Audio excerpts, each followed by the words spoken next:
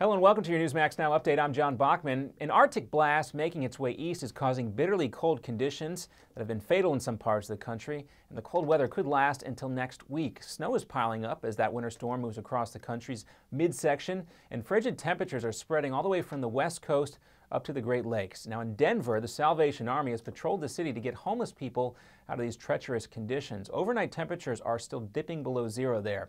It's been so cold that road crews are using solid and liquid de-icers to try and keep roads safe, but they admit it's an uphill fight. It loses its effectiveness at 15 degrees. Basically, we put it down and it has the potential to refreeze. Now, the massive storm system has also dumped more than 2 feet of snow in Minnesota, where at least 5 people have died in weather-related accidents. So stay safe out there, everyone.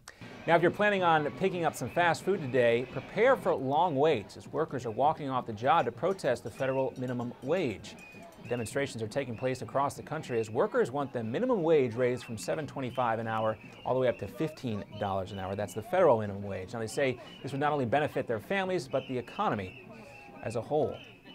The move is something President Obama says he agrees with, and he says an opportunity gap and an income inequality issue are things that must be addressed. And 29 people are dead in a series of attacks on Yemen's defense ministry. A suicide car bomber blew up the gates of a complex in the capital of Sana'a. A gun battle followed there, and also at a hospital inside the complex, which injured an additional 70 people. This witness said he heard gunfire and saw people dressed in military uniforms throwing bombs inside the hospital. 2 medical staff members are among the dead.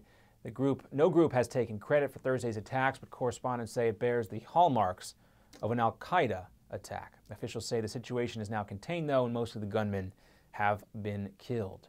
Also overseas, John Kerry is meeting with Israel's Prime Minister Benjamin Netanyahu in Jerusalem today amid tensions on Iran. The United States will do everything in our power to make certain that Iran's nuclear program, a program of weaponization possibilities, is terminated.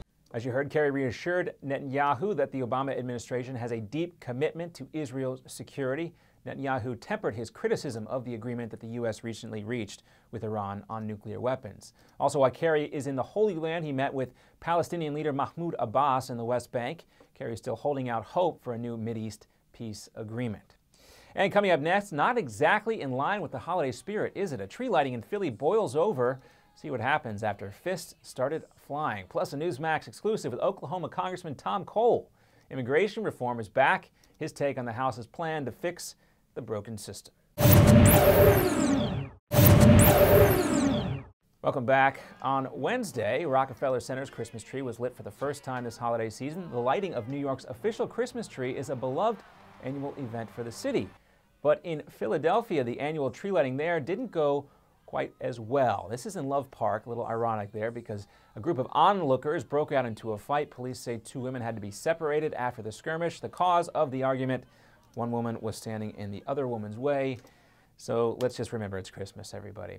And Representative Tom Cole of Oklahoma tells Newsmax TV during an exclusive interview that when it comes to immigration, amnesty is not an option. Cole doesn't think there's any entertainment of that idea in the House, and he says Speaker Boehner's plan is still on track to come up for a vote. Not only do I not favor, I'll just tell you politically couldn't pass the House, and there's no proposal out there that actually embraces amnesty. That's going to do it for this edition of your Newsmax Now update. I'm John Bachman. Now here's the Steve Malzberg Show in New York.